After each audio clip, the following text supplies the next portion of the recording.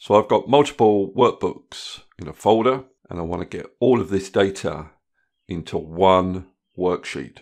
The layout is the same in each of the workbooks. Okay, let's see how this can be done. So I'm in a brand new workbook. I'm going to go to the Data tab on the ribbon, go to the Get Data button, from File, from Folder. You need to navigate to the folder that you want to combine files within. So that's the bank statements folder for me. I'll just click on Open. And this is a list of all the files in that folder. And you can see that we're going to have a bit of a problem here because we have a summary document, a text document, which we don't want to include in the final output, the final workbook. So I need to go down to Transform Data at the bottom here. And what I need to say is that I only want to merge the Excel files. So I can filter out the text files by clicking on this little filter button, then untick the .txt extension, and then click on OK. So now I have a list of all the files I want to combine. In the Contents column, I need to click on this Combine Files button. Basically, it's going to give me a preview of a sample file, and by default, that's the first file in the folder. So if I click on Statement here, this just gives you a preview of basically what you're going to be importing from each of the workbooks. So I'll just click on OK.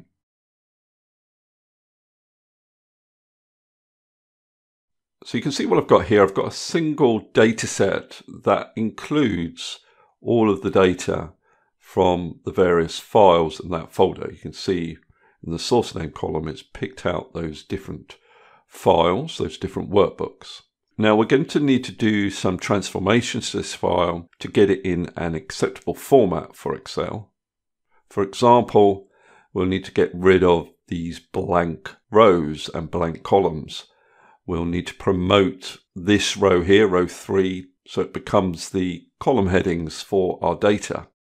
Now, what I want you to notice is that at the top of each of the statements that we've imported, there are 2 rows. Now, these 2 rows give us information in terms of the dates for the statement and some sort of statement number here, but I don't want to include that information in our final combined file.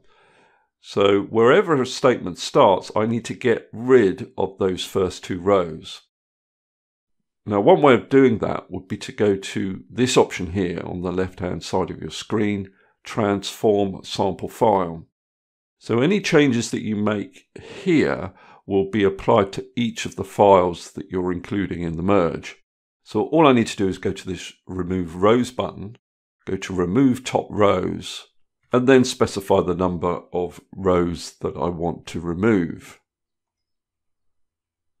So now if I go back to bank statements, which is the view that we originally had, you can see that it's got rid of those superfluous rows. Now the rest of the changes I'm going to make within this bank statements view. I'm going to get rid of this column here, which just tells us which file the data has come from. So I can right click on the column heading there and choose Remove. Now the next thing I want to do is promote this first row so it becomes the column headings for our data. And that's easy to do. You just use this button, Use First Row as Headers. I also want to get rid of any blank rows. So if I go to the Remove Rows button, I can select this option, Remove Blank Rows. I can also get rid of the blank columns. So if I right click on this column, Remove, same here. But I'm still left with these additional column headings wherever a new statement starts. Now, the way I'm going to deal with this is to specify the format that should be used for this column. So up here, I'm going to choose Date. Now, wherever it comes across a value that can't be formatted as a date, you get this error. And you can see that error wherever there are column headings. So what I can do now is go to Remove Rows and then Remove Errors. And that gets rid of those additional column headings. Now I could also apply some formats to these fields. So I'll just say currency for each of these. Now you may have noticed that as we made these transformations, it basically listed them here in the area called applied steps. So if ever you want to remove a particular step, then you can just delete it. For example, if I deleted that last step there, it would remove the format that I applied to the balance column. I'll just reinstate it. You can also name your query. I'll call this all bank statements. And we're basically ready now to load the data into Excel. So I'm going to go to this button here.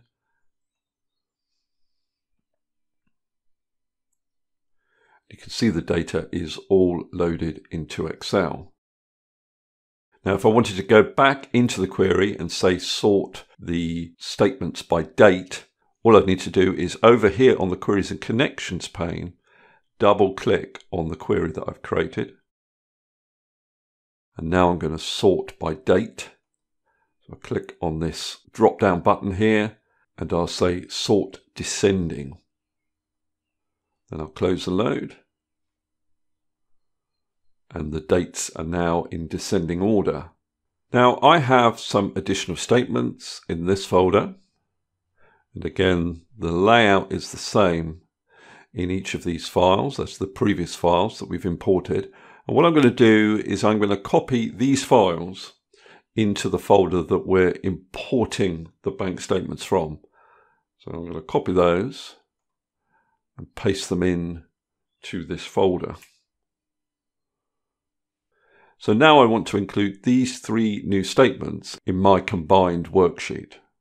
So at the moment I have 214 rows loaded. I want to include those extra rows from those other files. So what I can do is click on this little refresh button. And now you see I have 270 rows, and that includes the February data, the January data, and the December data. Okay, that's all I wanted to cover in this particular video. Hopefully that's useful. If it is, please give me a thumbs up and subscribe, and I'll see you next video.